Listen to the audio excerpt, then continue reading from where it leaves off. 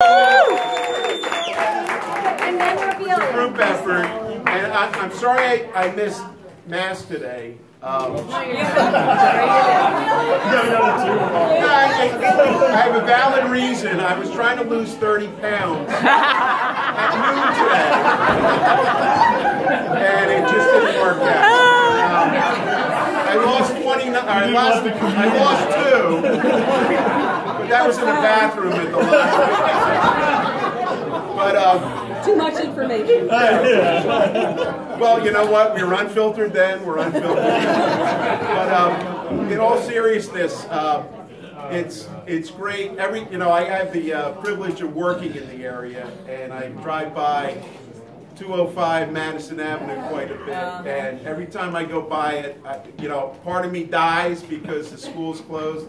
But then I look back at the friendships that we made to this day. Okay, the camaraderie that we have and the love that we have for each other.